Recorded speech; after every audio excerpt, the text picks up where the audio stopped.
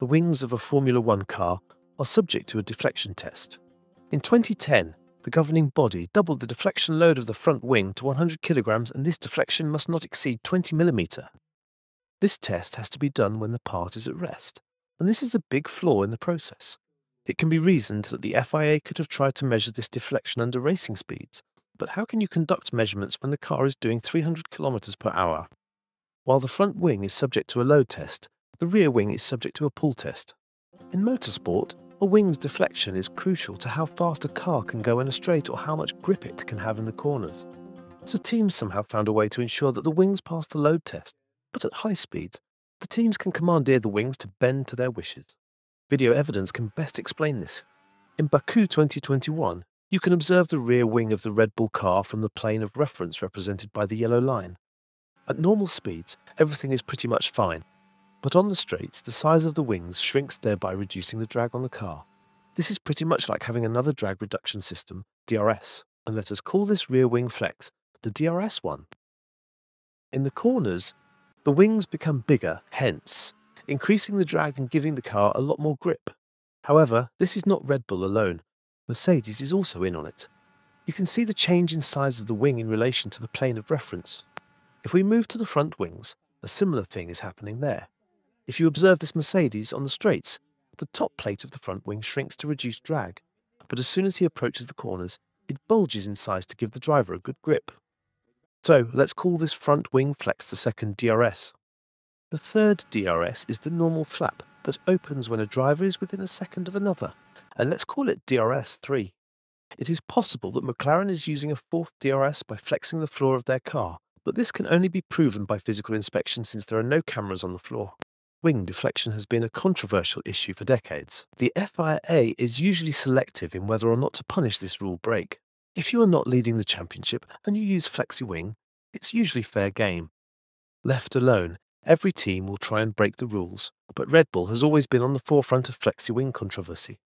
So if in 2024, Red Bull tells you that a rival's wing has deflected even by just 1 centimetre, you can put your money on that because they are the masters of deflection. Red Bull are so good at it, they will even make the floor of the car deflect. Today's story is coming from Michael Schmidt, a man who has been in the paddock since 1981. Horner complained to him that Ferrari, Mercedes and McLaren were all using the flexi wing, and he said McLaren was the biggest culprit. The key issue with Horner is that he is unhappy that the governing body is basically turning a blind eye to it. They are not interested in slowing down the chasing pack. For decades, the flexi wing has always been a source of controversy. The flexi wing concept is the same regardless of which car is involved. F1 parts are made of carbon fibre and the material will bend if you introduce enough load to it. There is nothing anyone can do about that. Carbon fibre has incredible strength to weight ratio, and it will be senseless to discard such material because it flexes. Compared to aluminum, for instance, carbon fibre is 2 to 5 times stronger than aluminum of the same weight. Current cars are already bulky, so carbon fibre is not going anywhere.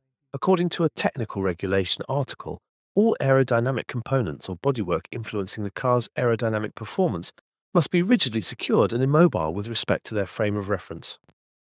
Furthermore, these components must produce a uniform, solid, hard, continuous, impervious surface under all circumstances. But of course, there is no such material that exists in the world that can satisfy these conditions, unless if they use enough steel, in which case F1 cars will have the same weight as a Panzer. Within reason, everything will deflect with load. So what do we do when we have a rule that says all aero parts must be completely rigid? We cannot find a part that will be completely rigid while not being too heavy. Well, at some point, there is just nothing you can do about some things, and this is one of them.